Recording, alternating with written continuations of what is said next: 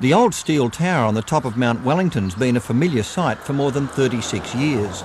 It began as the source of ABC television signals, later came SBS, FM radio and other forms of radio communication.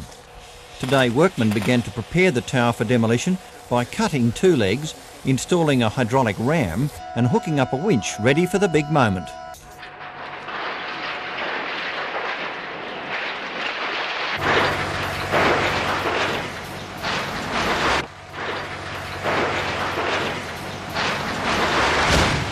And down it came, right where Telstra's engineers had predicted.